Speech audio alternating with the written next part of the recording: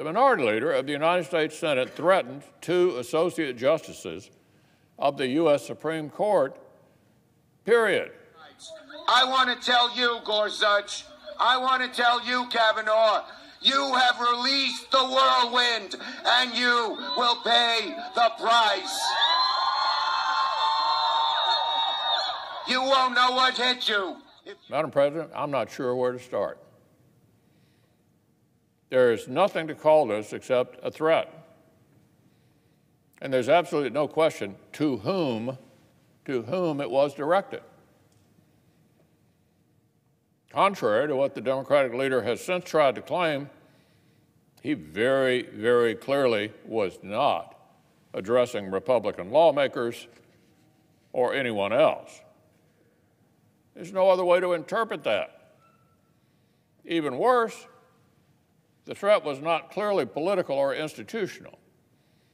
As I'll discuss in a moment, these kinds of threats are sadly nothing new from Senate Democrats. Now, Madam President, I just listened to the Republican leader, and there was a glaring omission in his speech.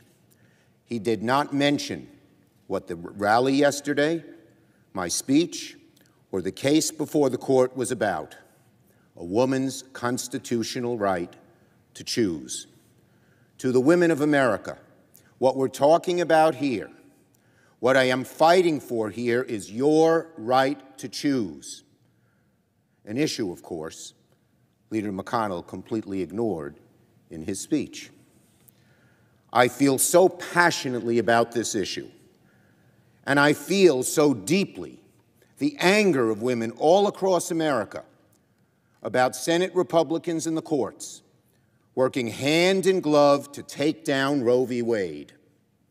I just read about a woman in Shreveport who, under the Louisiana law, now before the Supreme Court, would have to travel over 300 miles to exercise her constitutional freedoms.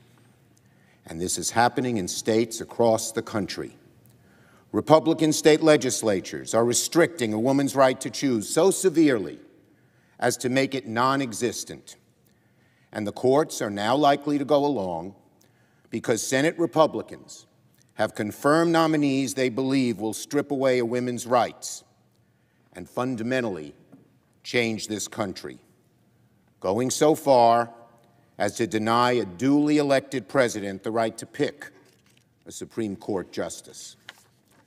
Republicans are afraid here in the Senate to confront this issue directly, so they try to accomplish through the courts what they'd never accomplish in the court of public opinion, and they leave women out in the cold.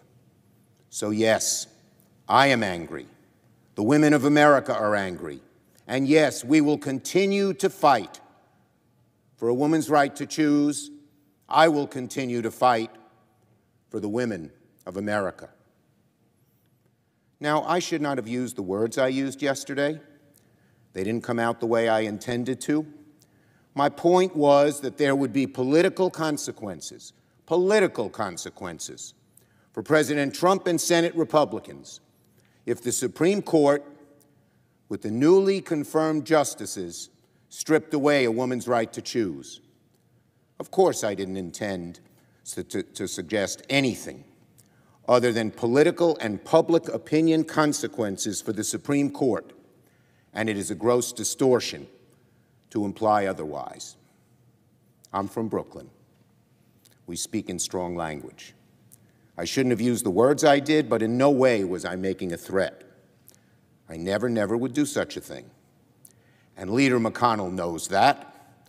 And Republicans who are busy manufacturing outrage over these comments know that too.